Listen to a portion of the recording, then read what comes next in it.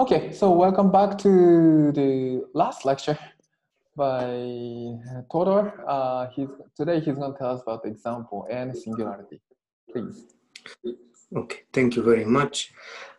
So the goal of today's lecture is to show you how this formalism that I described so far works in an example. So actually, let me start first with a summary of the main results in my lecture. So this is some kind of the results that are needed in order to prove Hirota quadratic equations.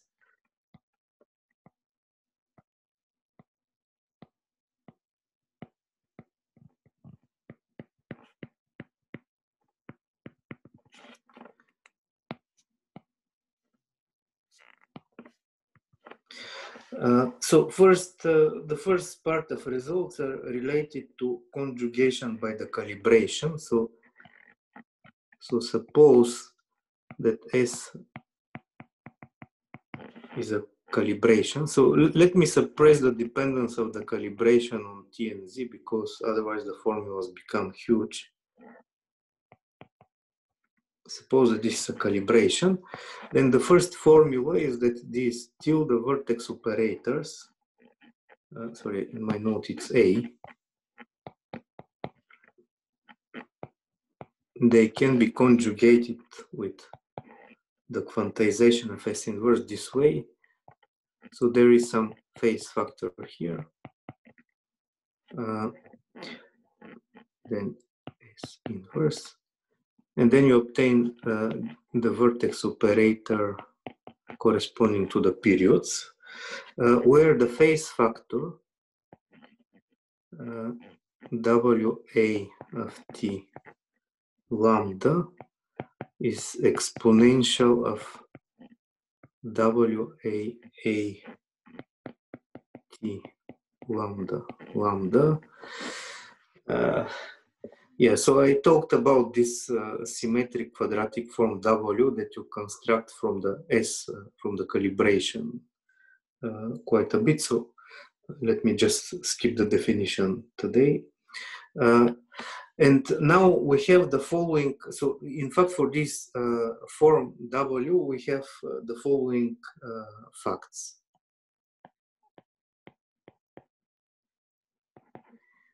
First of all, if you have a point T circle where T circle is 0. So for example, if you have a point T where the calibration is 1, then this quadratic form is automatically 0. Right? So this would happen in singularity theory, for example. If Wt is 0 for some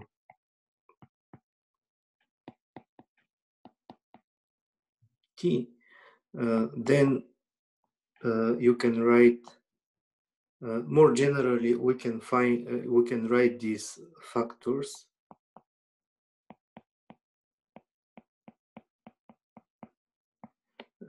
as an integral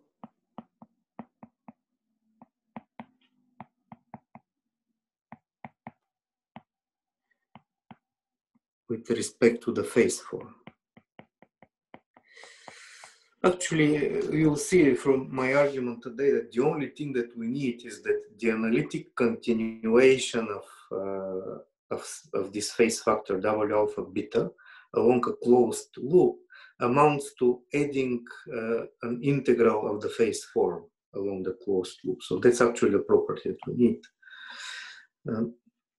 So second, this quadratic form can be written as a difference of two propagators, namely the propagator for the vertex operator constructed by periods and the propagator that we used for the tilde, using the tilde periods. So I denoted this propagator with omega tilde. So this is the second property. The third property is if C is a simple loop,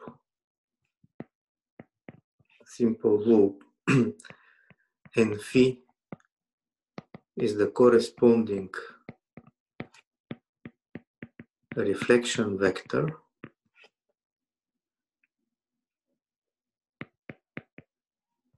then the integral of the phase form along this loop, lambda 2 minus lambda 1, can be expressed in terms of the propagators in the following way. It's omega RC of alpha, RC of beta, T of lambda 1, lambda 2, minus omega alpha beta, T of lambda 1, lambda 2, minus 2 pi I. And here we have this term involving the intersection form and the Euler form. And finally, I did not discuss this property, but you can easily prove it from the definitions. If you differentiate W alpha beta T lambda lambda, so both arguments now are equal, so this is along the diagonal, then you see that this infinite sum that defines this quadratic form collapses and you get the following difference.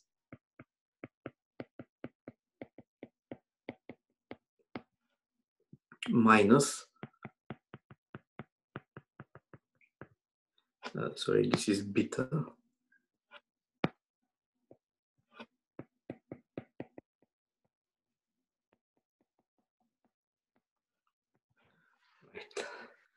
And these are actually the main properties for the S conjugation, right? So these four properties. Right. And now there is one more property that I want to list. So this is for the conjugation by near the discriminant. So let me draw again this picture. So I'm going to assume that I am in M times C, right? So this is my reference point. Let's say that this is the discriminant. And then we were interested what happens in the neighborhood of the discriminant. So here this C is a reference path to T lambda, any reference path. And T lambda is sufficiently close to UI of UI. So T UI is a point on the discriminant.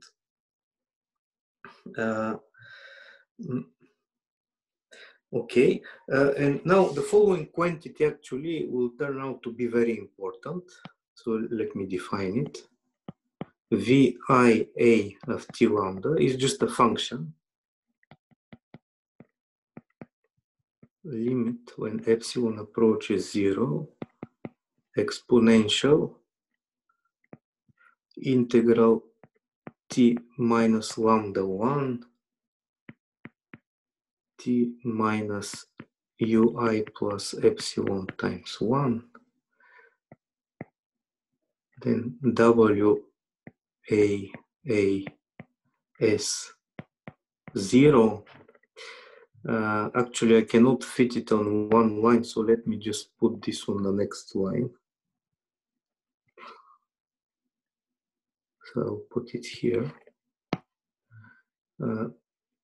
Plus, this is the intersection pairing of A phi square du s dui of s divided by 2 ui of s. So we integrate this one form. Okay, I just want to make a comment about this term that, so here ui is the function such that locally the discriminant is given by the equation lambda equals ui, right? And in principle, this phase form has a pole along the discriminant, and this term removes the singular term from the phase form. So therefore, so that this limit exists. Right? So one can check this. This is some local computation. So here C is a, so let me just say that C is the reference path, and phi is the corresponding reflection vector. Reflection vector. Right, so this is just a definition. So now, given a vector in H, then what we can do is, let us decompose A in this way. So A, I'll write it as A prime plus A phi divided by 2 times phi. So if you wish, this is a definition of A prime, right? So A prime is A minus this A phi over 2 times phi, right? Note that with this definition, since I explained last time that the intersection pairing of phi phi is 2, you get from this immediately that A prime phi is 0. So therefore, A prime is invariant with respect to the local monodromia around the discriminant. And in particular, all these periods are analytic at lambda equals ui of t. Right? So in other words, if you have any vector in H, then we decompose it near the discriminant. We can decompose it into a part which is invariant with respect to the local monodromy times some multiple of the reflection vector. And then we have the following formula. So then the vertex operator gamma A of T lambda, we don't conjugate the entire vertex operator. We can decompose this vertex operator into the vertex operator corresponding to A prime and the vertex operator corresponding to the reflection vector. And the vertex operator corresponding to the reflection vector conjugates nicely with the symplectic transformation.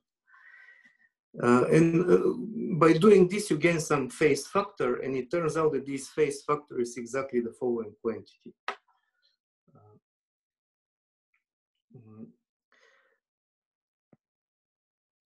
Vi A prime T lambda divided by Vi A T lambda to the power 1/2. And then the rest is just gamma of A prime T lambda, then the symplectic transformation. And then when you conjugate the reflection vector, you obtain this vertex operator of KdV. Right. So this is the formula, and let me just emphasize that these quantities, gamma A prime of T lambda, and this part of the phase factor, Vi A prime of T lambda, so Vi A prime T lambda and gamma A prime of T lambda are analytic at lambda equals ui of t. So in some sense, the left-hand side, we did something like, well, not quite Birchhoff factorization, but we decompose it as something regular times something that has singularity. Right? Okay, and these are actually, so well, this is the fifth fact, right? This is all that we need in order to work out this example for n singularity. And I claim that these facts is everything you need if you want to prove that the total descendant potential of some semi-simple Frobenius manifold satisfies some Hirota quadratic equations. Okay, so let me move now to the example. So I have one question. Yes. Where does this AN singularity information come from? Which information particularly rely on AN singularity? So here is general. This what I said here is for any right? So far. Any semi-simple Frobenius manifold. Okay. Well, the only assumption that I'm making is that it's calibrated. Okay. Right. Okay, but you haven't gone into the detail of this example yet.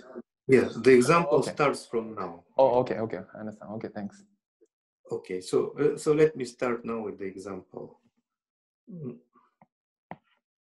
So Frobenius structure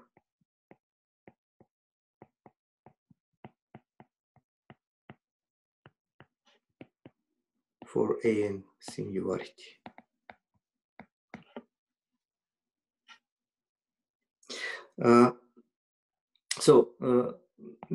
I'm going to take AN singularity in the following form.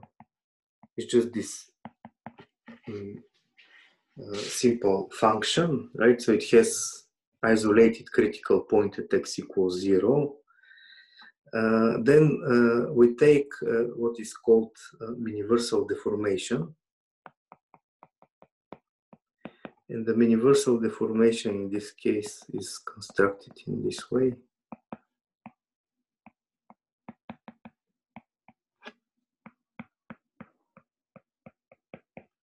And so this is called universal deformation.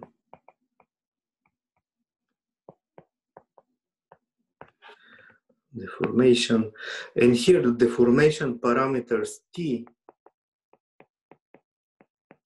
are allowed to take any values. So my Frobenius manifold would be C to the n. And so the space of universal deformations. Note that these monomials that I use to deform the singularity, they represent a basis of the Jacobi algebra,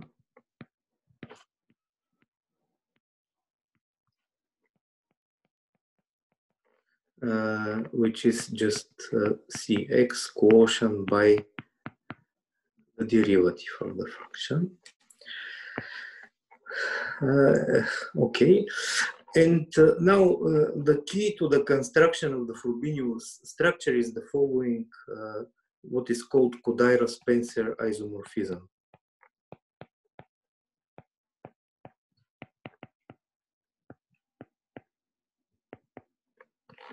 Kodaira-Spencer isomorphism. So each tangent space of our universal deformation is naturally identified with a Jacobi algebra.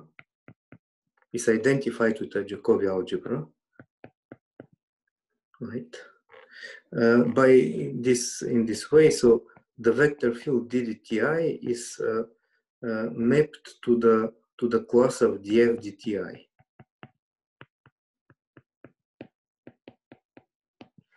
Right. And now from this construction, first of all, most importantly, the Jacobi algebra is an algebra, so it has a multiplication. So therefore, by this isomorphism, each tangent space is equipped with a multiplication. This is multiplication in TTM corresponding to multiplication in the Jacobi algebra.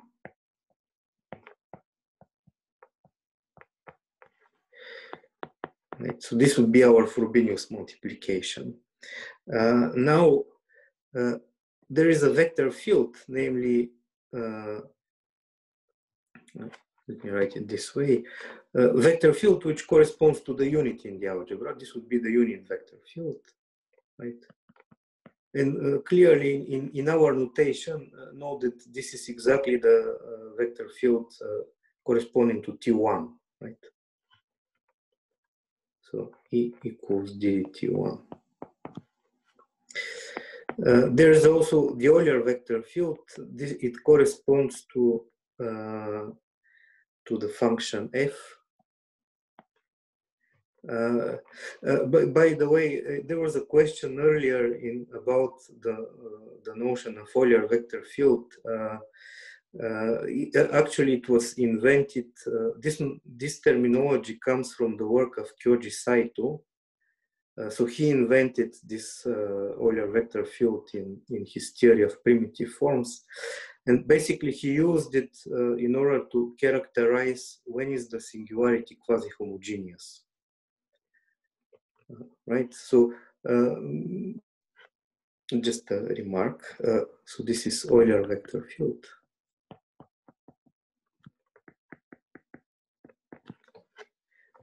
So he actually, Kyoji Saito, he proved very interesting result. So he proved that your singularity is quasi-homogeneous if and only if the class of the function f is 0 in the Jacobi algebra. In one direction, it's obvious. So if it's quasi-homogeneous, that it's 0 in the Jacobi algebra, that's obvious, but the opposite direction is not obvious.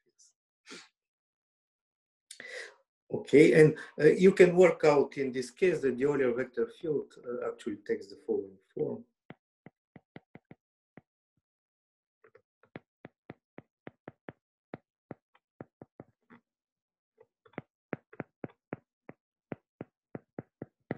Ti.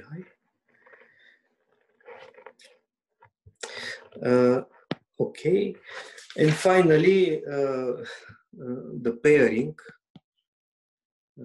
It's called residual pairing. Residual pairing, so it's defined this way. So the pairing of two vector fields is defined as you take a sum over all critical points of the function f, and then you compute a residual of f prime ti, f prime tj, divided by f prime of x dx. And then the main claim is that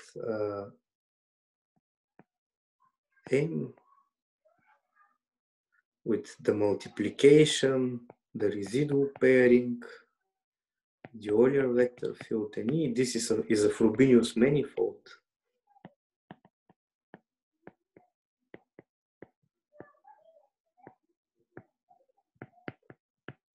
Manifold of conformal dimension.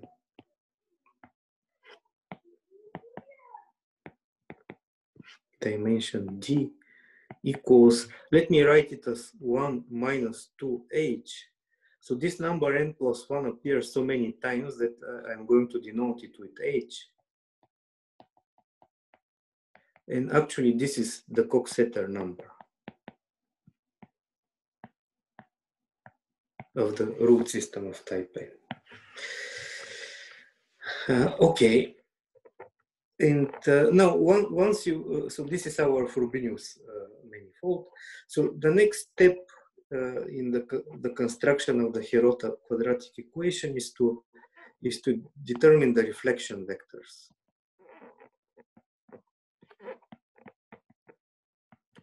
And for AN singularity, this is not hard to do, but nevertheless, I don't have time to explain it. So let me just state the result. So to begin with, let me just trivialize cotangent bundle. So we identify cotangent bundle with tangent bundle using the residual pairing. Then we trivialize the tangent bundle using the flat Levi-Civita connection. And finally, we identify the tangent space at 0 with H using the Kodaira-Spencer isomorphism. Okay. And then it's not hard to see that in this case there exists a unique calibration S of Tz such that the corresponding operator rho is zero,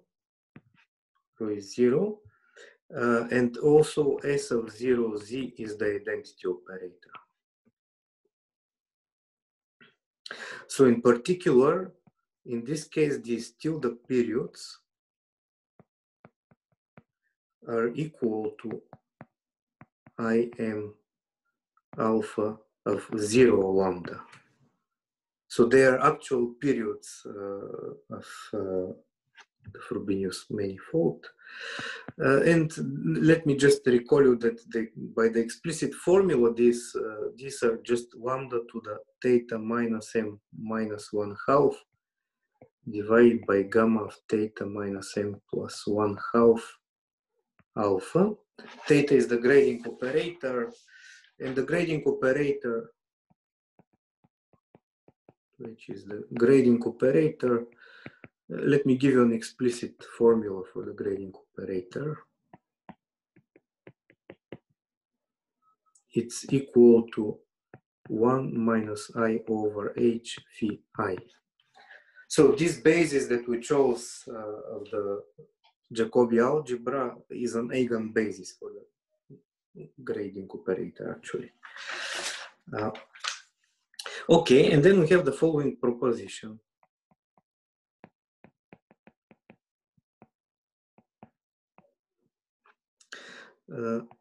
The set of reflection vectors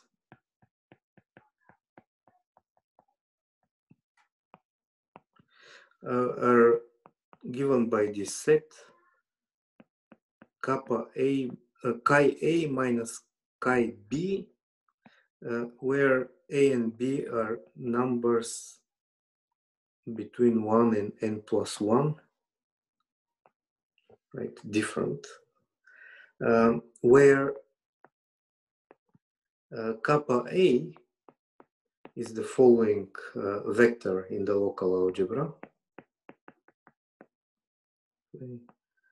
Gamma of 1 minus I divided by H, H to the power minus I over H, eta to the minus IA phi I. Eta is the H root of unity, right? Where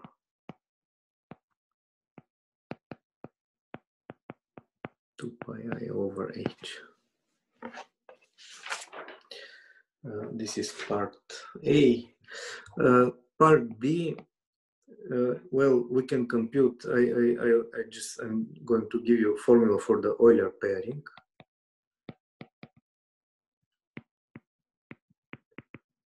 Because we need them later on. So the Euler pairing between kappa A and kappa B is the following. 1 divided by n plus 1, A minus B plus n over 2.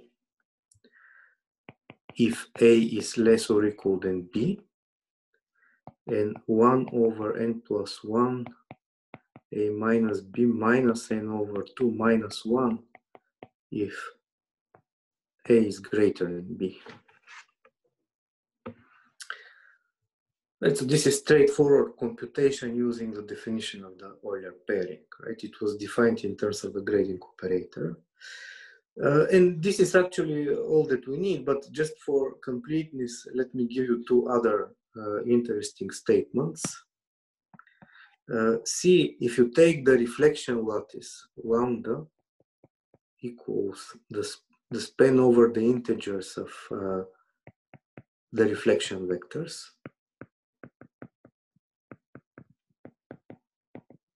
right? Well, the reflection vectors themselves and the intersection pairing, then you can check easily that this is a root system of type AN. In part D, you can also check that the Euler pairing of any two reflection vectors is an integer. Belongs to 1. Right? Just the Euler pairing of this chi A and chi B is a rational number, but somehow when you take the differences, you get an integer, right? So this is this proposition. And again, this is not so hard to prove, but the most non-trivial, the idea of the proof of part A, so part A is the non-trivial part, one can actually solve, one can express these periods IM T lambda in terms of period integrals. So there is an integral representation for the periods, and this integral representation allows you to analytically extend from infinity to the discriminant and see what the reflection vectors are. And finally, we need, one has to do one more computation. So let me list it as proposition 2. The phase factor, or rather the propagator,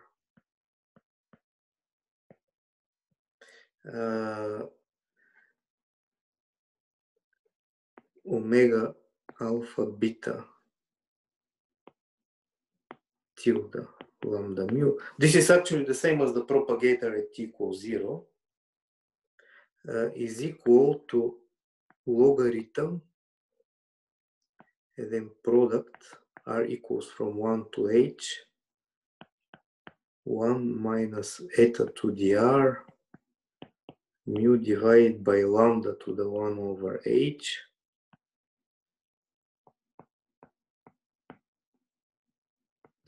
beta.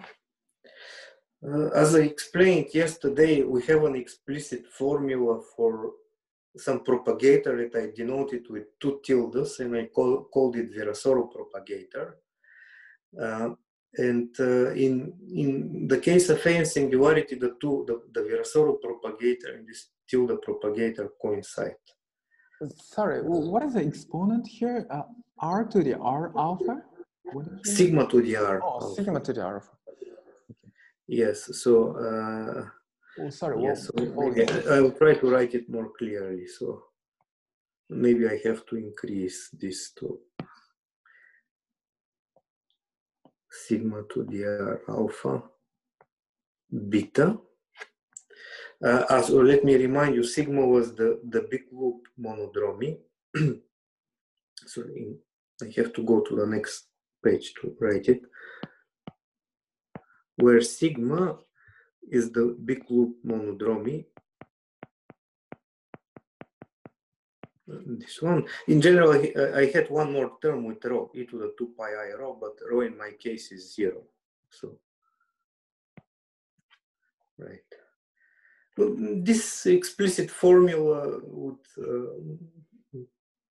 in general, we also have such an explicit formula, up to some finitely many unknown terms which do not really matter. And the formula looks in absolutely the same way that this propagator looks like this. For sigma, you have to take the semi-simple part of the big loop monodromy. And the formula is literally the same. And h here is the order of sigma. Okay. And now I can start. So with this preparation, then we are ready to talk about Hirota quadratic equations. But let me show you first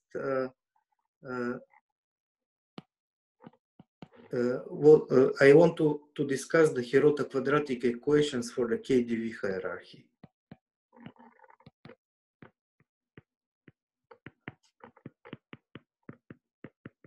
And this is actually the example, the computation that given tau did, and I think it could be viewed as the beginning of all these things that I explained in my lectures.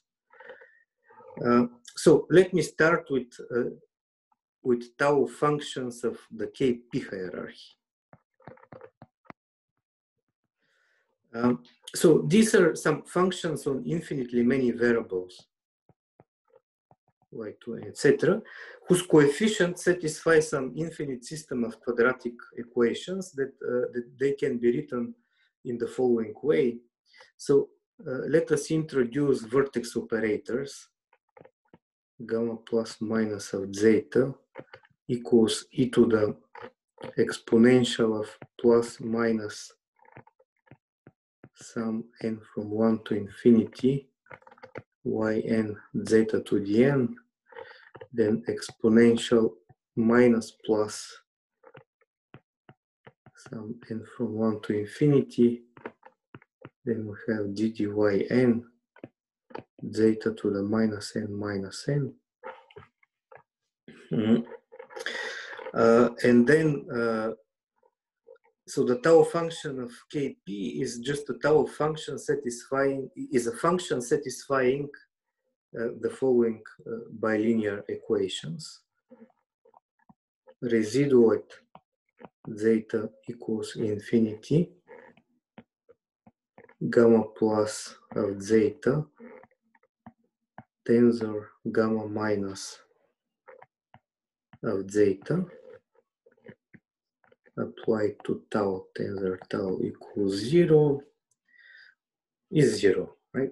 And if you write this into the, if you expand this as a, so this tensor product means that we have two copies of these variables, y1, two copies of the tau function in different sets of variables. And then if you expand into the monomials of these two different sets of variables, y's, then this would amount to some quadratic equations for the coefficients of the tau function.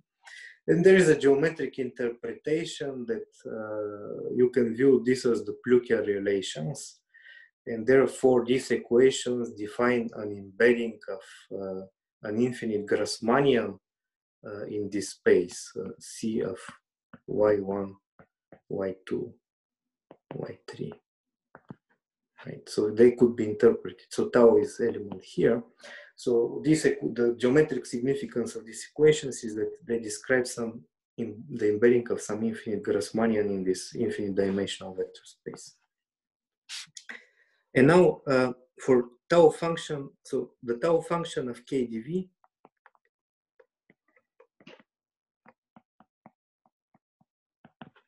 is defined to be tau function of Kp independent of the even variables.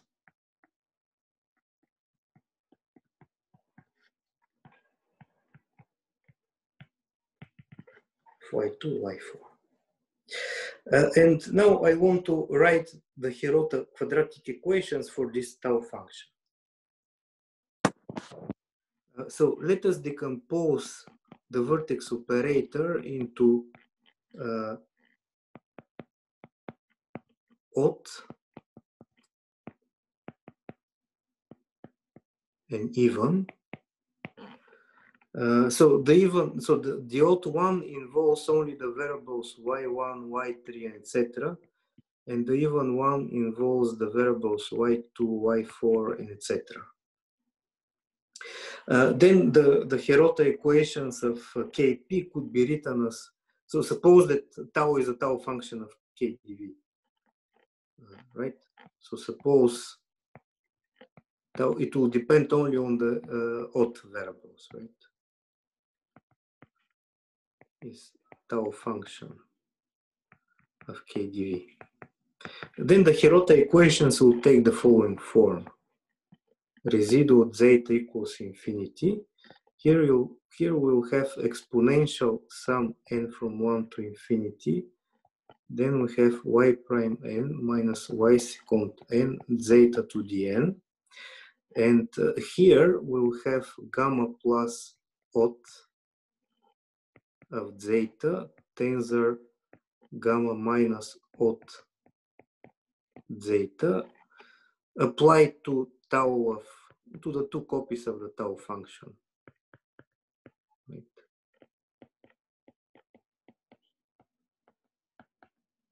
And this is 0, right? That's how they look.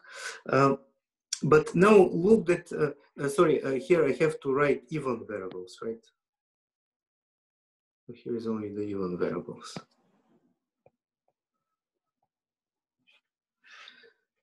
But now if you think of this equation, if you compare the coefficients in front of the monomials that involve the even variables, y prime 2n minus y secant 2n, then you see that actually this is equivalent to the following condition. A residue at zeta equals infinity, zeta to the 2r, so this is zeta to the 2n. So all these residues,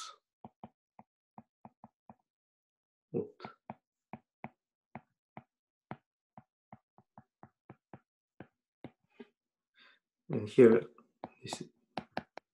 are 0 for all r greater or equal than 0. And this is equivalent to saying that coefficients in front of zeta to the, yes? Sorry, so this y prime, y double prime is the just formal variable. Yes, so the tensor product simply means that we work with two copies of the vertex operator and two copies of the tau function. And in the first copy, I denote the variables with y prime, in the second with y secant. Okay. Right, that's so. Okay, thanks. Mm-hmm. So now this residual condition simply means that the coefficient in front of the all negative odd powers of zeta are 0.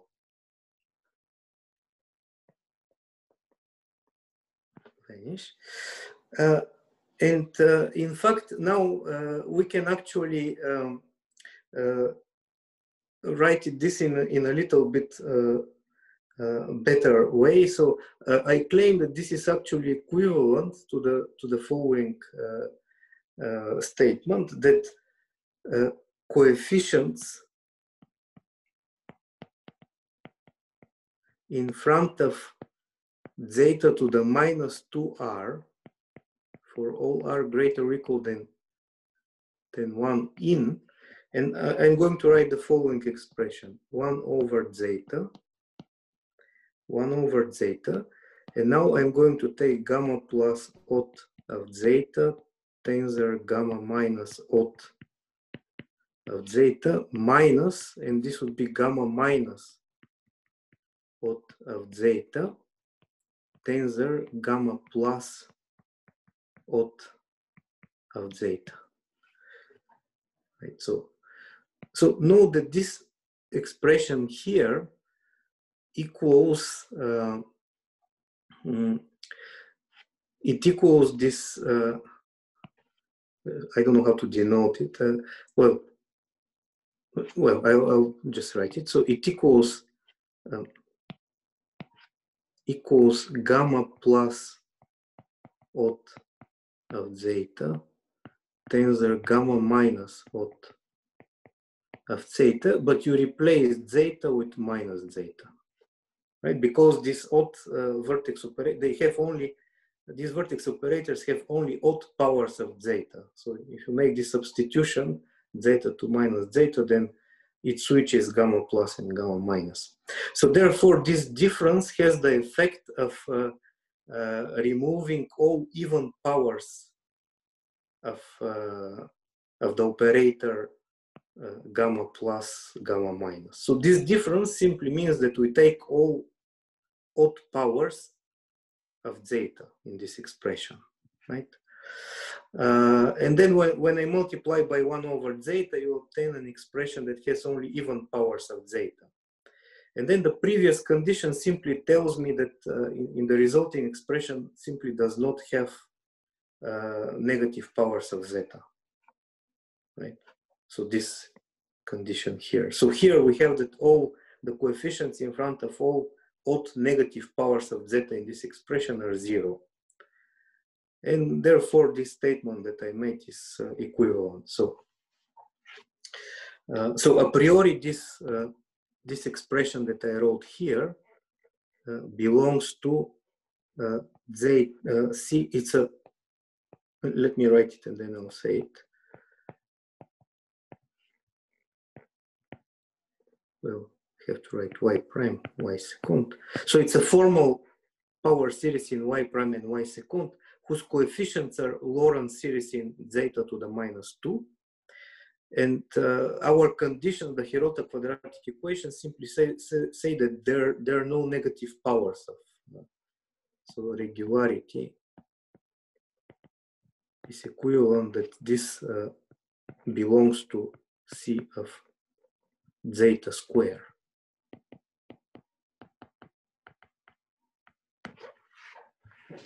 So the Hirota quadratic, maybe I didn't call it regular, so Hirota quadratic equations. And this is how the Hirota quadratic equations for KdV look like. Right? So we can write it in this way. And now I want to compare this vertex operator with the vertex operators for the one-dimensional Frobenius manifold. So let us compare gamma od zeta with gamma point of lambda. So let me remind you that I0 point of lambda was defined to be 2 divided by square root of 2 lambda. And then the remaining periods are derivatives and anti-derivatives. So if you differentiate this I0 k times,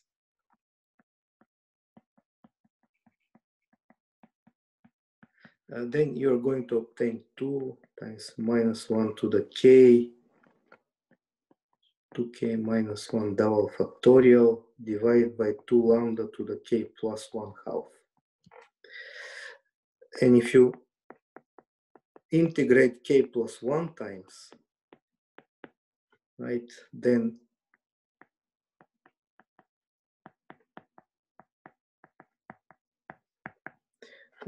you obtain 2, there's 2 lambda to the k plus 1/2 divided by 2k plus 1 double factorial.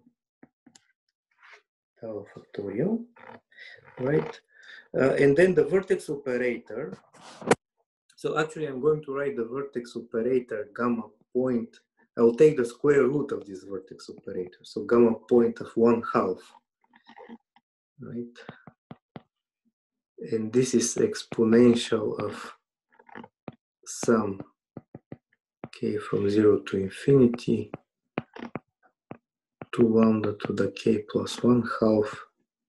So you simply, right, apply the quantization formalism.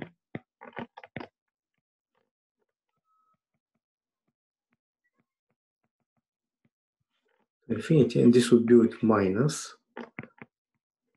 2k minus 1 double factorial divided by 2 lambda to the k plus 1/2 square root of h ddq k. So then, so we look at the formula for this vertex operator and gamma od zeta, and then we see that they coincide if you make the following substitutions. So put lambda equals zeta square, lambda equals zeta square over 2, and qk equals square root of h bar 2k plus 1 double factorial y 2k plus 1. Then the vertex operator gamma plus minus 1/2 point of lambda exactly coincides gamma plus minus of zeta. And by the way, this substitution here is exactly the substitution that is used in Witten conjecture to identify, so these are the variables in the Witten-Kuncevich tau function, and these are the variables that come from the KP hierarchy. So this is exactly the substitution that you need in order to identify the Witten-Kuncevich tau function with the tau function of KdV. Right, and this was actually the starting point of given tau. So he knew this substitution, so therefore he made this substitution in the vertex operator gamma plus minus ot zeta, and then he got this vertex operator gamma 1/2. And then he knew that these double factorials look like the periods for A1 singularity. So therefore, he rewrote the vertex operator using these periods.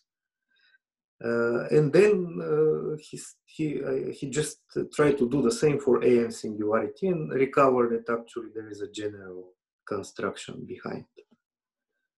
Right, so that's the origin of this. Okay, but now we can finally say that the Hirota quadratic equations of KdV can be written in the following way. So 1 divided by square root of lambda. Now I write them in these variables, in lambda and qk. Point.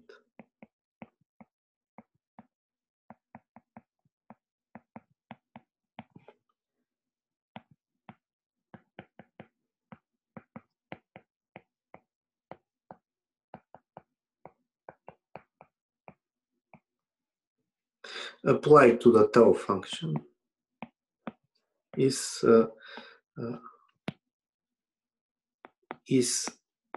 regular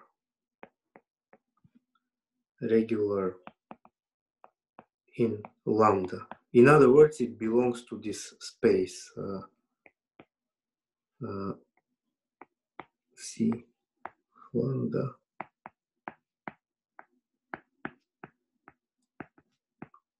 So it's formal power series in Q prime and Q second whose coefficients are polynomials in lambda. So all negative the coefficients in front of the negative powers of lambda must vanish. I have one question. So when you say this gamma to the 1/2, this 1/2 means some lattice? In the one-dimensional case, H is a one-dimensional vector space, so yeah. H is just C, right? So therefore, I take 1/2 of gamma point. For me, this vertex operator, what I denoted by point is, well, strictly speaking, I should put square root of 2 pi. If you look back into my normalization, I have to write, so let me write it here, I0.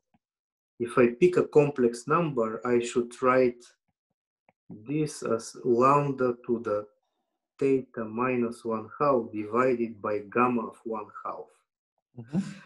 In this case, theta is 0 and gamma of 1/2 is square root of pi. So strictly speaking, I should write 1 over square root of pi square root of lambda. So therefore, in order to obtain a point, I have to put point equals, I think, square root of 2 pi, right? Oh, I see.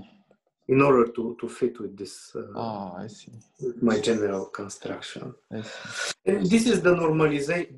This normalization is the one that will give you the reflection vector. I see. I see.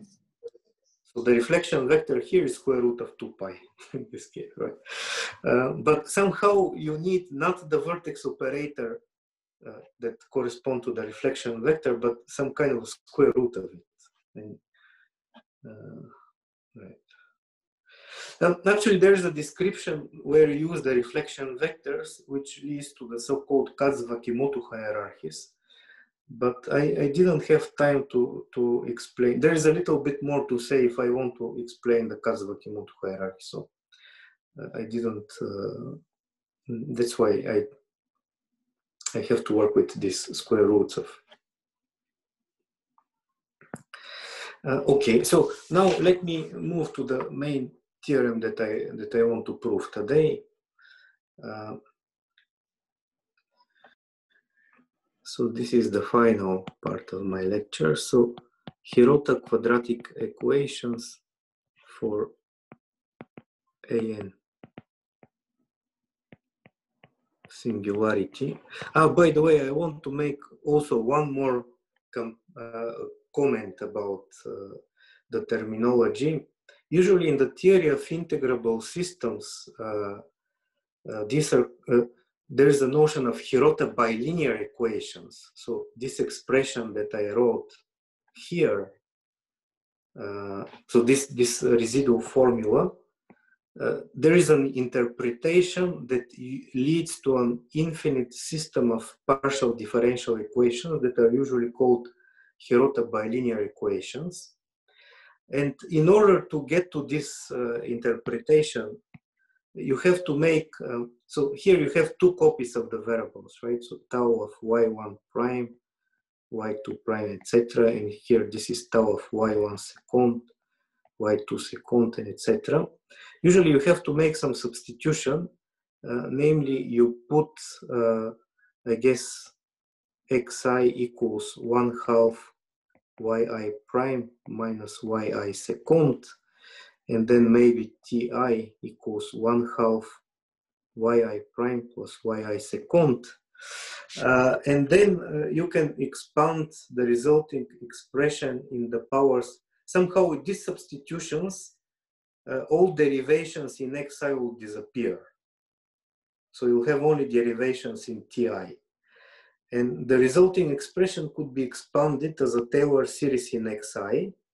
And you're going to get an infinite system of partial differential equations that are usually called Hirota bilinear equations. But here I'm using slightly different interpretation. Namely, I'm just expanding here in the directly in Taylor series in y1, in y prime and y second. And that's what I call Hirota quadratic equations. So my terminology differs from the standard terminology, but my interpretation also differs from the standard interpretation. So I think it's okay. So, okay.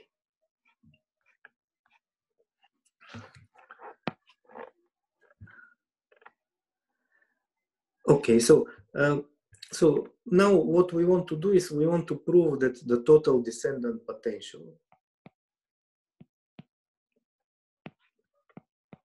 So let D be the total descendant potential. So it has this form. Yeah, I just put T here just to remind us that these quantities depend on the deformation parameter. And then we have product of tau functions of KdV.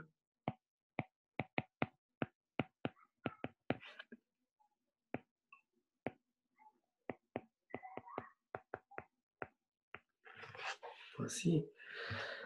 So this is the total descendant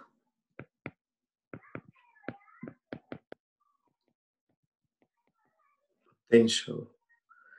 And in principle, this total descendant potential belongs to the following space. So we have formal power series in Q0 minus tau of t, Q1 plus 1, Q2. So here tau of t simply means the flat coordinates. So these deformation parameters that I use to deform the AN singularity in general are not flat coordinates. So the dependence from these deformation parameters to flat coordinates is non-trivial, right? And I denote it with tau, the flat coordinates.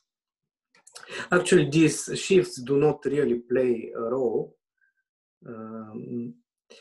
because as you saw, the Hirota equations, they depend on the difference of two copies of the variables. So if I take two copies of these variables and I take their difference, then the shift does not matter, right? And then the theorem that we want to prove is the following. So put BA of lambda to be the coefficient eta to the A, lambda to the 1 over H minus 1. Then this expression BA of lambda gamma kappa chi A of lambda. Well, actually, we can write it even 0 lambda. So this is the tilde vertex operator. Gamma minus chi A 0 of lambda. Apply to the total descendant potential. And I'll denote this expression with 1. So let me denote it with 1. Is regular in lambda.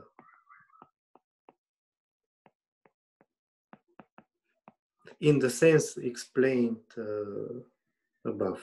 In other words, it belongs to this space C of lambda H bar Q prime minus tau.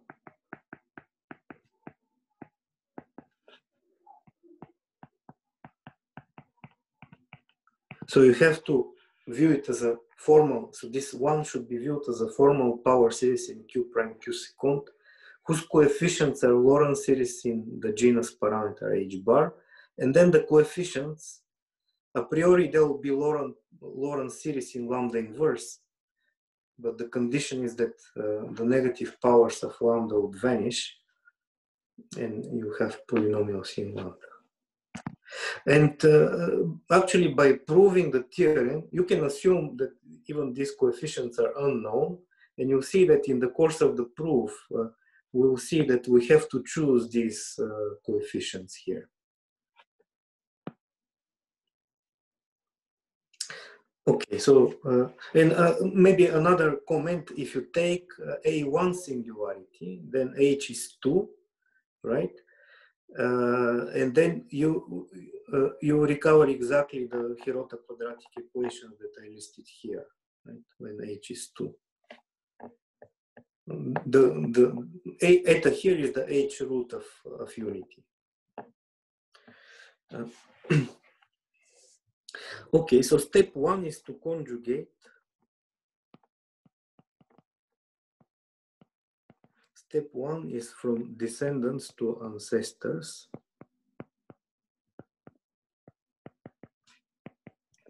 Sorry. Yes. Are you going to prove this theorem from now? Yes, I want to show some of the key steps in the proof. Oh, okay. Can you go back one slide? One page. One more. One. So theorem. Then this equation you said 1, right? What does it mean? Yeah, it is 1, right? Okay. I'll call it 1. There will be 2. Yeah, there will be 2, right? Okay, but when I conjugate by S, I'm going to obtain 2. So. Oh, okay. I see. Then first you prove 1. Okay. So I denote this expression by 1, right? I see. Okay. From descendants to ancestors. So let's think of the descendant potential as e to the f1 of t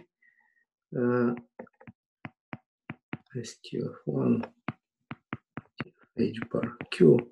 Actually, for simple singularity, this genus 1 term f1 of t is 0, and but anyways, so let us. So we substitute in the equation this formula for D, and you conjugate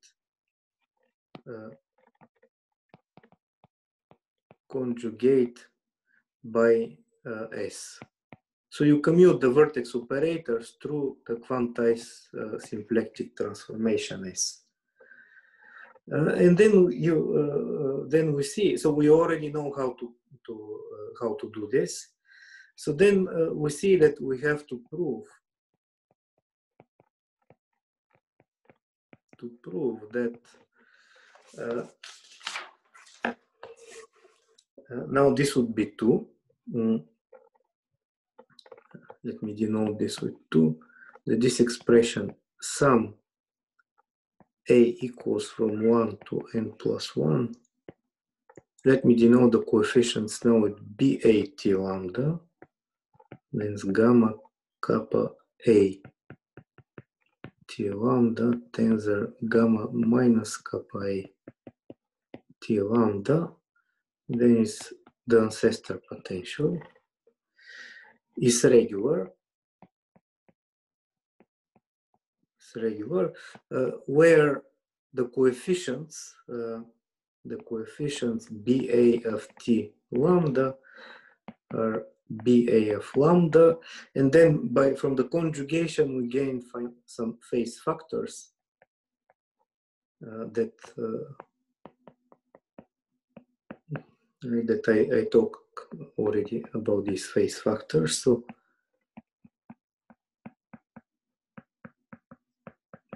they look this way. And now note that 2, this expression 2 belongs to, it's a formal Lorentz series in lambda inverse. Then formal Lorentz series in H bar and formal Lorentz series in Q prime plus Z, Q second plus Z. So it's an element of this space. And now here is one very important observation.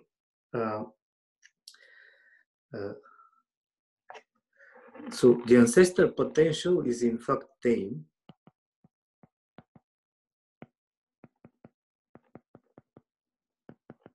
Is tame. And this means the following thing. So if you take the ancestor potential and you write it as a power series, let's write it as a power series in the variables. Let's write it as a formal power series.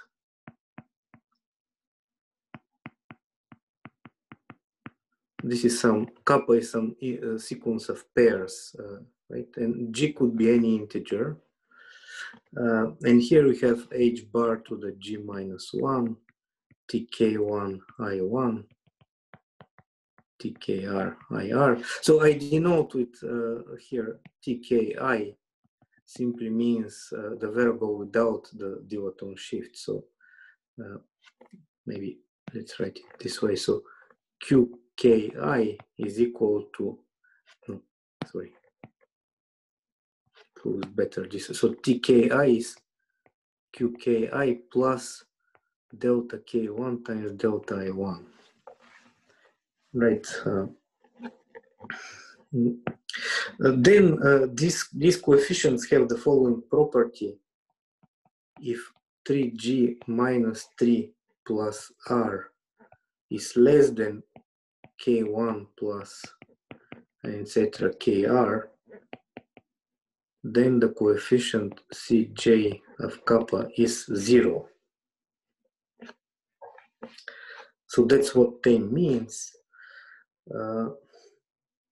This property is satisfied by the Witten-Kontsevich tau function just for dimensional reasons, because this coefficient in the Witten-Kontsevich tau function, this coefficient is integral over the moduli space MGR, and this number 3G minus 3 plus R is exactly the dimension of the moduli space, while K1 plus KR, this is the degree of the cohomology class that we're integrating. So if it's more than the dimension, then you must have 0.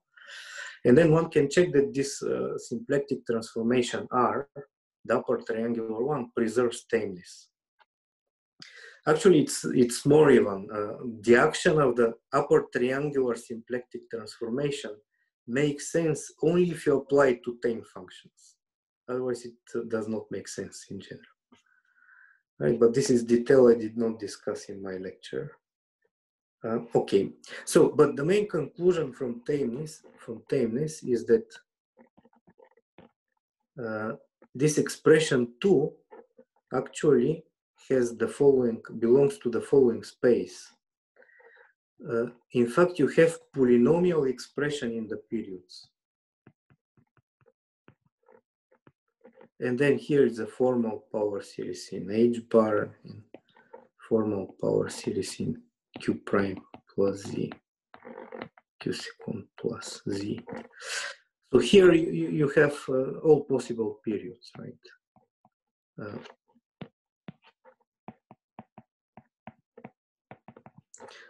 Just each coefficient is some polynomial finite expression of these periods.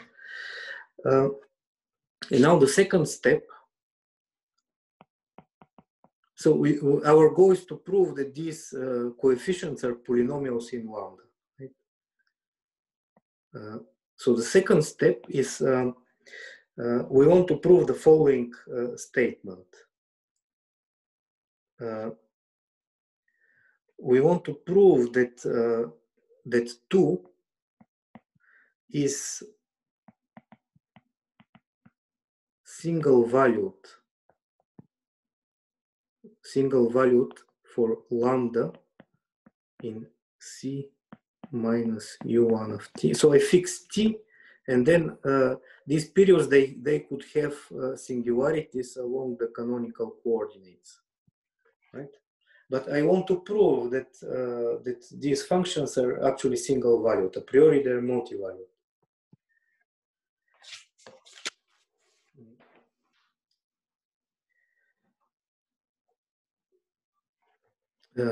Actually, we are going to prove that 2 is single valued for lambda if and only if the ratio of these coefficients is eta A divided by eta B. And if we do this, then what would be the conclusion from this? Then the regularity condition, regularity of 2 is equivalent to proving that 2 is analytic at the points ui of t for all 1 less or equal than n less or equal than n, right? Because our periods, they have a finite order growth at infinity. So therefore, they have at most polynomial growth at infinity. So if you have an analytic function in the complex plane that has at most polynomial growth at infinity, it must be a polynomial. This is some version of Liouville's theorem. Okay, so and then we will reduce everything to some local analysis around the discriminant, around this ui of t. But so let me prove now that that 2 is single valued. So I'm going to prove this direction. So I want to prove that if it's single valued, then the ratio of these coefficients must be eta A over eta B. Let us fix some reference path, right, to T lambda. So this is a reference path. And let us pick a simple loop around the discriminant. So this is the discriminant. And this is a simple loop.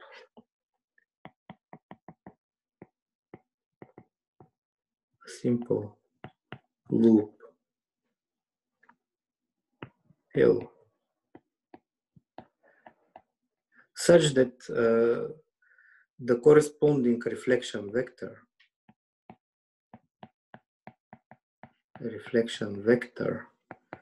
is phi equals kappa A minus kappa B. Right. Then note that the monodromy along this loop, right? So let me remind you the formula. This is kappa A phi times phi. And now I use this proposition where I computed the Euler pairing of these chi's. So one can check that this is actually equal to 1, and therefore this becomes chi b. So actually this local monodrome switches chi A and chi B and leaves the remaining cycles chi I fixed. So therefore, the conclusion is that the analytic continuation of the vertex operator gamma kappa A of T lambda along L is equal to gamma of kappa chi B T lambda. And similarly, the analytic continuation of gamma chi B becomes gamma chi A, and the remaining vertex operators are invariant under this analytic continuation. Therefore, in order to achieve that this expression is single valued, we must require that the analytic continuation of the coefficient, analytic continuation along L of BA T lambda equals BB of T lambda. But the analytic continuation of BA along L is exactly the following thing. So BA to begin with is BA of lambda times WA of T lambda. And then the analytic continuation is, as I was arguing before, is just integral with respect to the phase form. 0. And then we want to check that this equals, right? So you want to check that this equals BB of lambda times WB of T lambda. In other words, this ratio BA of lambda divided by BB of lambda should be, and now I use the formula for WA and WB, right? It was in terms of this quadratic form. So for WB, this is exponential W chi B of T lambda lambda. I have to divide by WA, so this would be minus W kappa A of lambda lambda, and minus the integral over the phase form. Right, so this is the ratio. So now using properties 2 and 3 from the beginning, so maybe I show them again, what is 2 and 3. Where was I in the beginning? So 2, we can write this W, this quadratic form W in terms of the propagators, right? And the third property is that we can write the integral along of the phase form also in terms of the propagators, right? So we do this.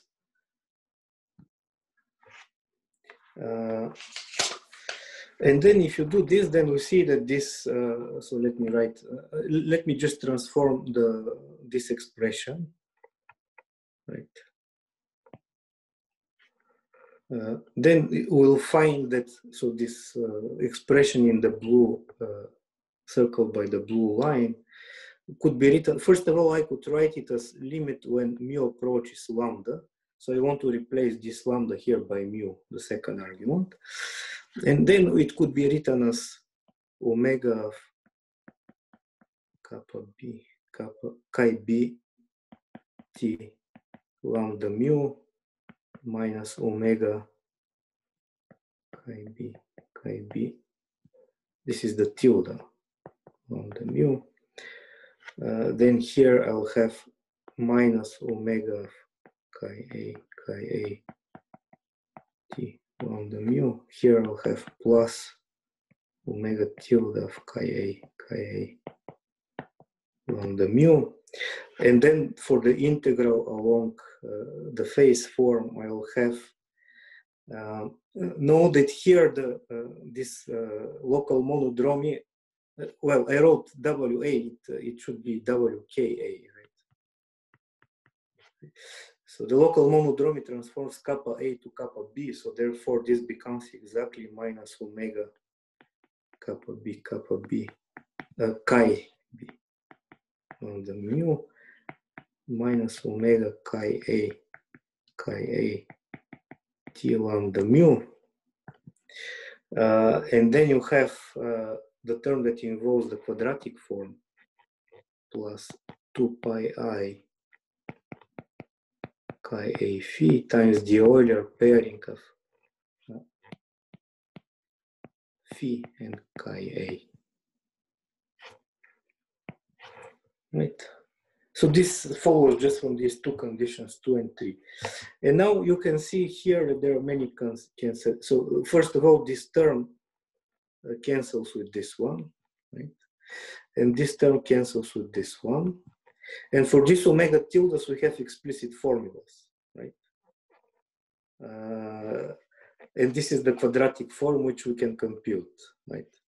So one can see that this is exactly 1. Well, this expression is 1 over n plus 1 a minus b minus 1 if a is less than b, or 1 over n plus 1 a minus b if a is greater or equal than b. And therefore, from this we conclude, so from this computation, we conclude that BA of lambda divided by BB of lambda is equal to exponential here of this term of the quadratic forms. So this is exactly 2 pi I of A minus B over H. And then you have this limit, mu approaches lambda e to the omega of kappa A tilde lambda mu, and this is exponential of omega tilde kappa B lambda mu, right? But I have explicit formulas for this omega tilde, right? So I can compute this limit, and it turns out that this limit is actually 1. When you work with other Hirota quadratic equations, what happens is always at this point you get something that is not necessarily 1. So, but anyways, this single valuedness of the expression fixes the ratio of the coefficients of our coefficients. And this is what we wanted to prove, right? So this is exactly eta to the A divided by eta to the B. Okay, so I don't have time to go through the entire argument, but let me just sketch how the argument ends, right? So the final step of the argument is to prove analyticity at lambda equals ui.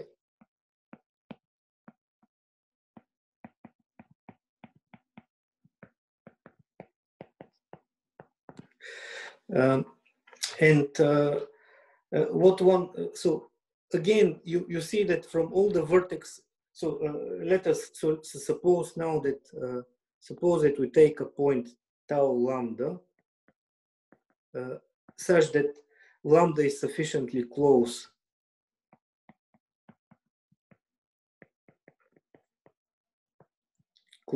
to ui of t. And let phi equals chi a minus chi b be the reflection vector corresponding to the reference path.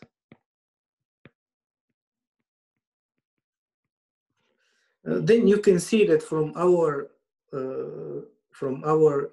this expression 2, the only terms that have a singularity, that could have a singularity at lambda equals ui, are the ones for which I is A or B. So you have to analyze only these two terms. So in general, from your expression for the Hirota equations, you have to pick all the terms that could have a singularity. Right. This is what I will denote with 3. Right. So we have to prove that this is, we have to prove 3 is analytic at lambda equals ui.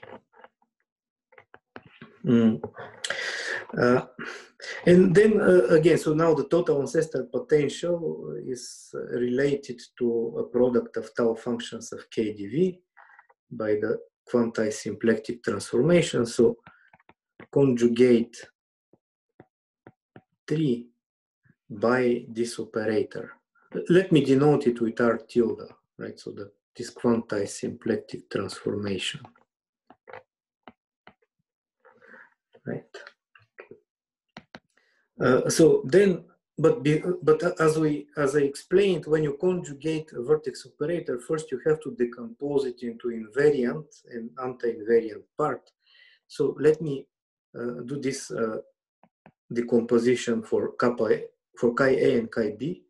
So chi A could be written as alpha plus, in this case, chi A phi is 1, so this is 1/2 phi, and chi B is alpha minus 1/2 phi, and here the invariant part for both of them is the same, so alpha is just the average.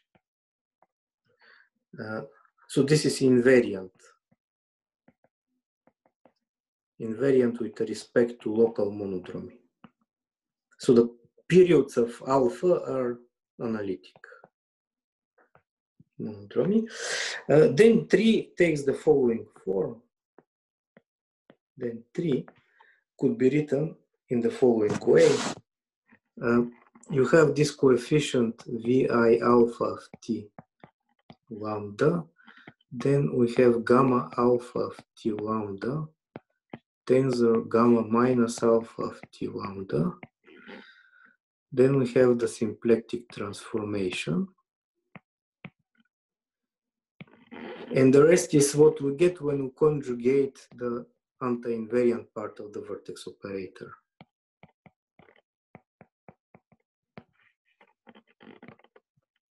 Gamma of 1/2 point lambda minus ui, tensor gamma minus 1/2 point lambda minus ui, plus, and for the other term you get a similar expression.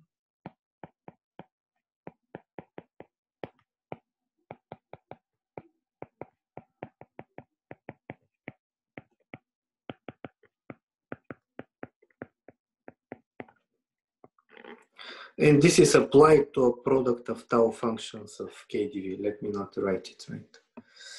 So what we need to prove is that that these two, that this sum, so we have to prove that this, so the expression in this blue line, so this expression turns into Hirota quadratic equations for, well, exactly for the ith factor in the product of Witten-Kuntsevich tau functions.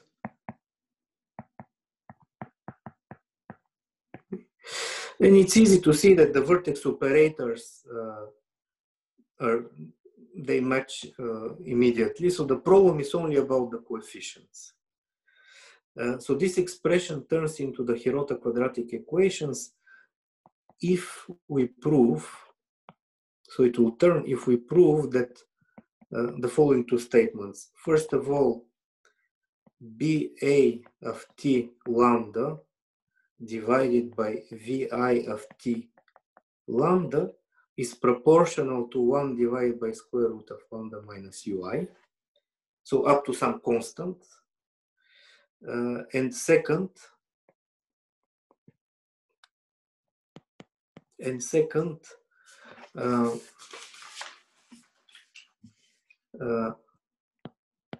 BA of t lambda, the ratio of the two coefficients must be -1. So you have to check that this ratio, that this expression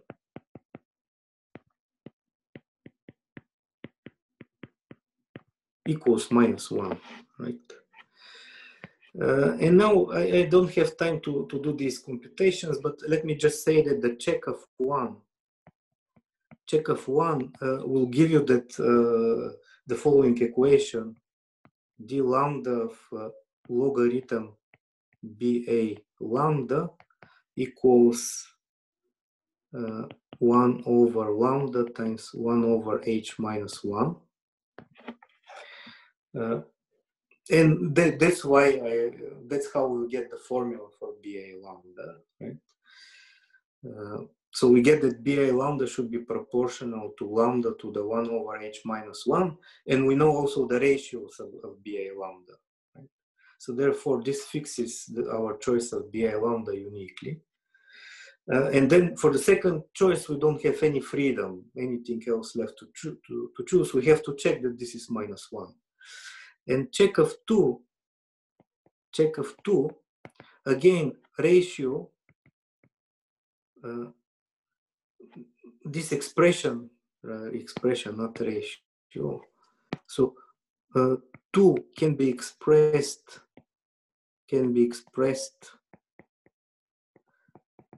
in terms of the propagators.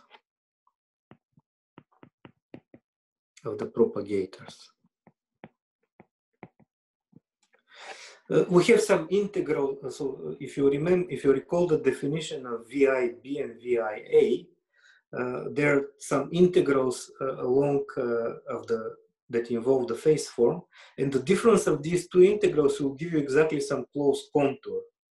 And the integral along a closed contour of the phase form, thanks to this property 3, right? Let me show it again. It's here. Thanks to this property, we can write it in terms of the propagators. And the other coefficient, the other part of the coefficients, they are given in terms of this W, this quadratic form W, which is also written in terms of propagators. So therefore, if you do, if you use these properties, just like in the proof of the single valuedness, you can express everything in terms of the propagators, and everything would be many things will cancel out. You get some explicit expression to compute, and you have to see that it will give you -1, right? So I don't have time to show this time, but there is no new ideas, right? So the argument here for 2 is very similar to the single valuedness. So I stop here. Thank you very much. Are there questions?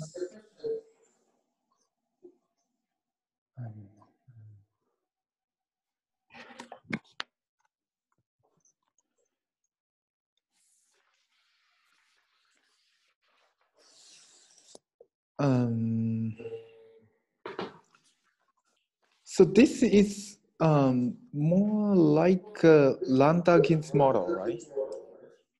Yeah, yes, this AN is what is called Landau-Ginzburg model.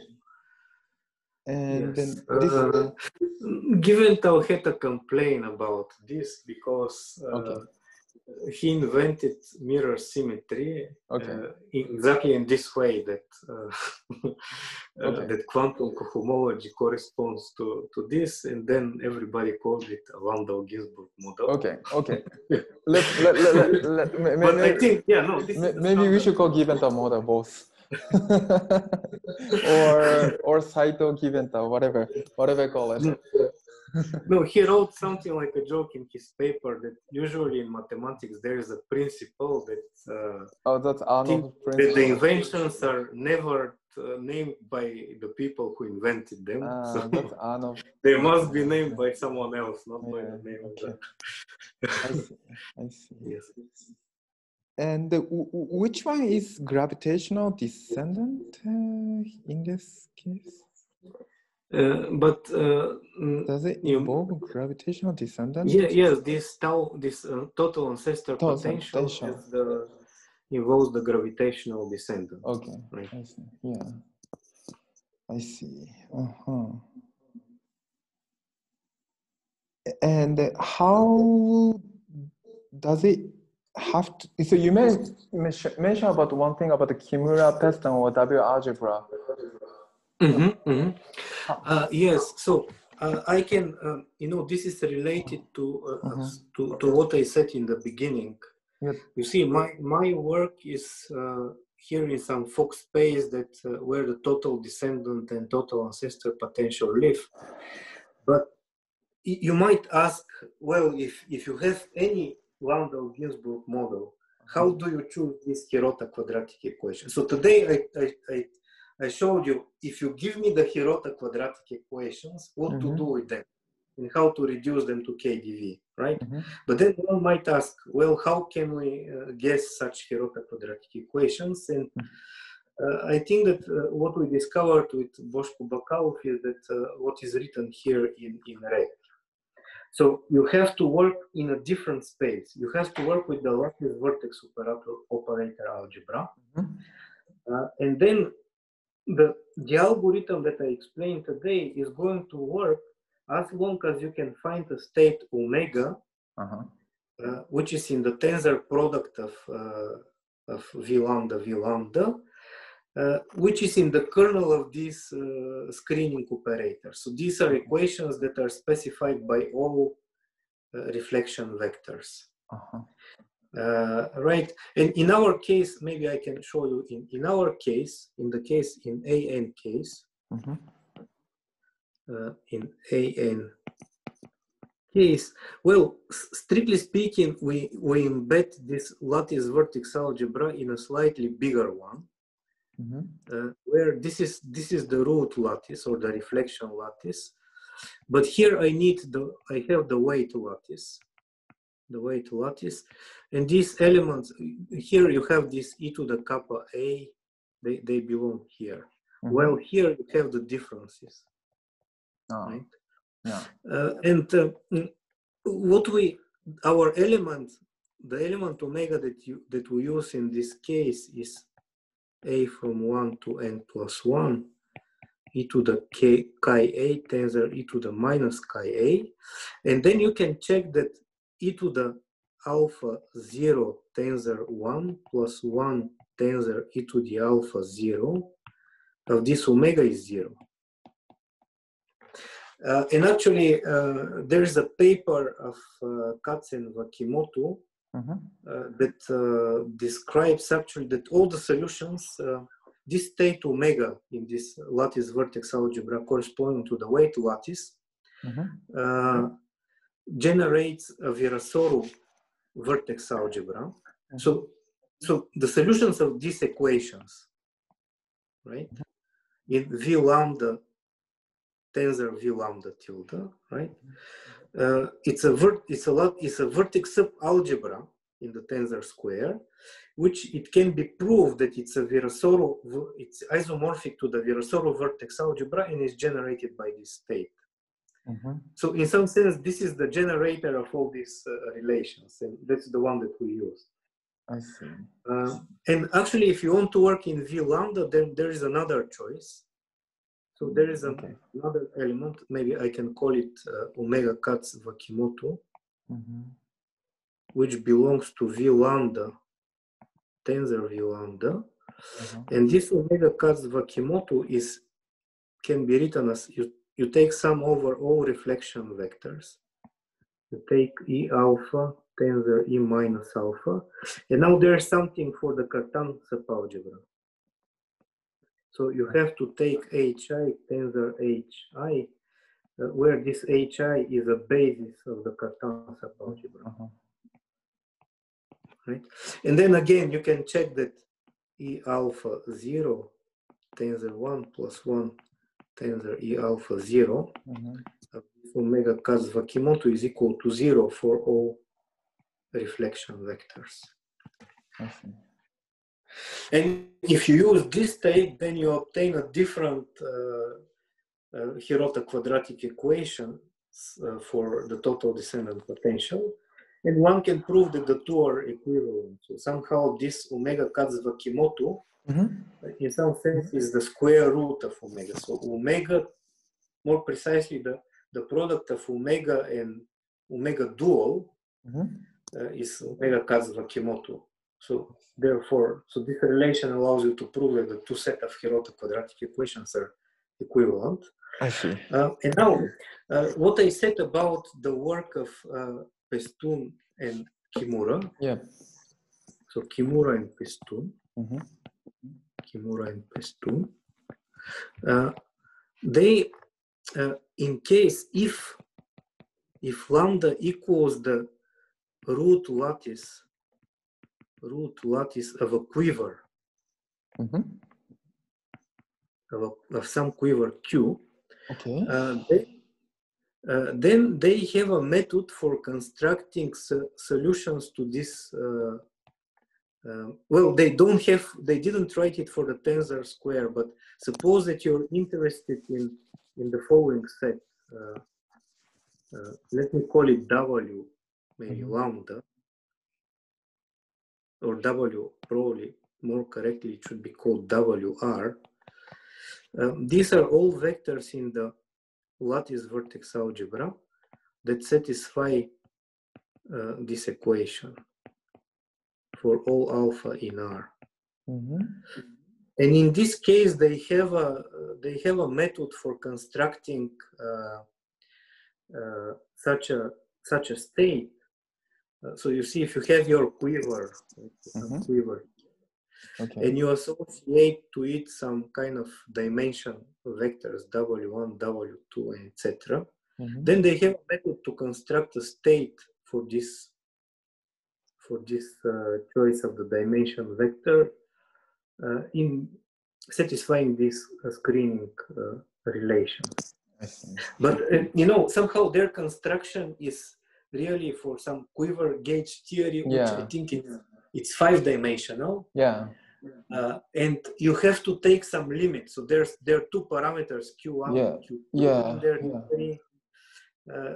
There are characters actually of C2, which is in some senses this Minkowski space R14, right? So, but you have to take a certain limit.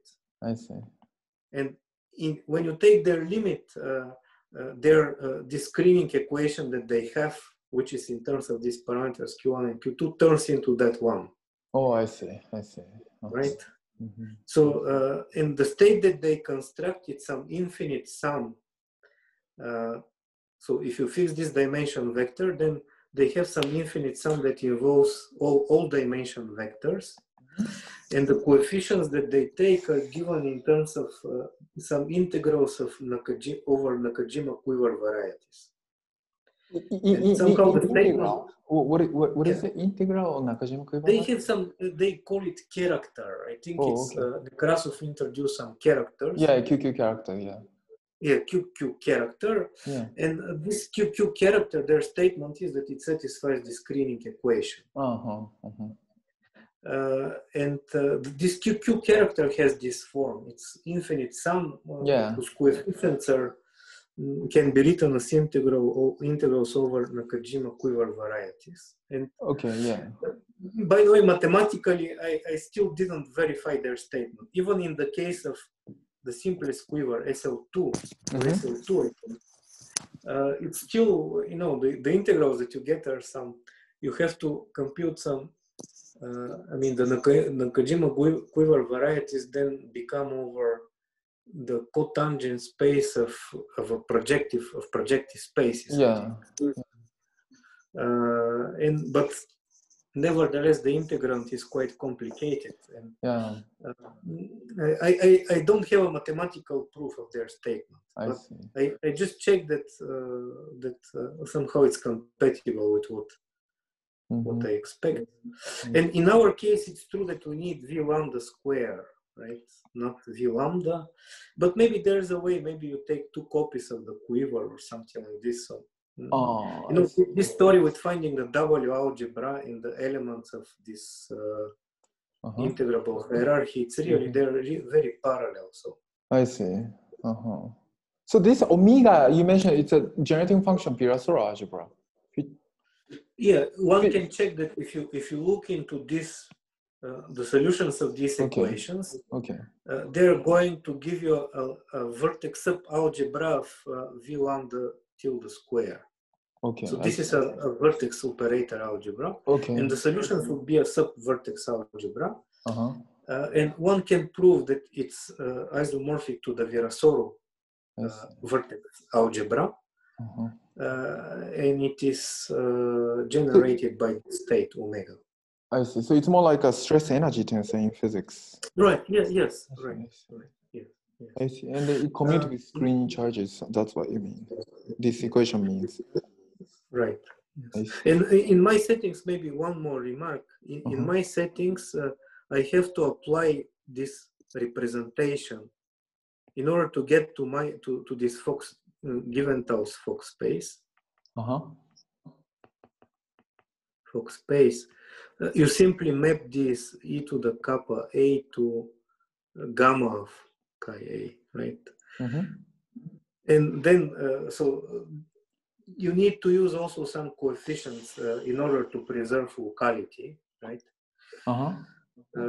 So that's actually another way to see what the coefficients should be in these Hirota quadratic equations. They come from, you want this map from that associates this vector in the lattice vertex algebra to the vertex operator.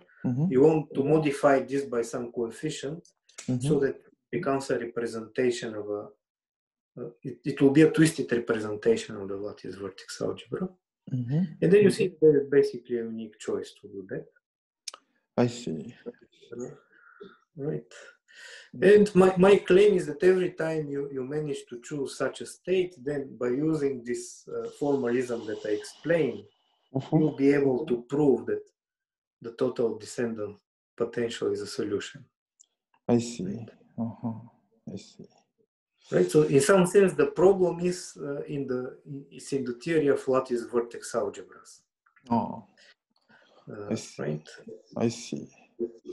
But there is also another approach. Maybe I think that there might be another possibilities to work, just to continue to work in these settings, but to consider more interesting examples. Namely, so I told you that my approach so far stops here at 2, right? But then you have also another cases where the orbifold Euler characteristic of this projective finds less than 0, or if you take a manifold with dimension more than 1. So if you manage to make a breakthrough in one of these cases, maybe this would give you a hint also for this problem here. So right now I have 2 hopes. One of them is that I make a breakthrough in an example, and the other hope is that I understand the work of Kimura and Pestun. I see. Right? But just to understand why their statement is true mathematically. Right? But how about like a higher dimensional projective space, like a Pn and so on? You mean here? I don't. So you mentioned that here, so dimension is greater than 1 means, what does it mean? Nothing is, I don't know any Hirota quadratic equations. The dimension of the target is more than 1. So even like a usual projective space, like P. Even P2, just P2. I think P2 is the best candidate. Because for P2 we know all the reflection vectors, we know the monodromy group, everything that you want to know for the Frobenius structure is known. So it's a very good candidate to try to run this machinery on P2. I see. Right. P2 is still open to find this underlying this integrable hierarchy. I see. Yes. From my point of view, P2 is a very difficult case. For algebraic for algebraic geometry, P2 is a boring name. For me, it's very complicated. Oh, okay. Okay. Yes. Any other questions from audience? This is the last chance to ask Todor.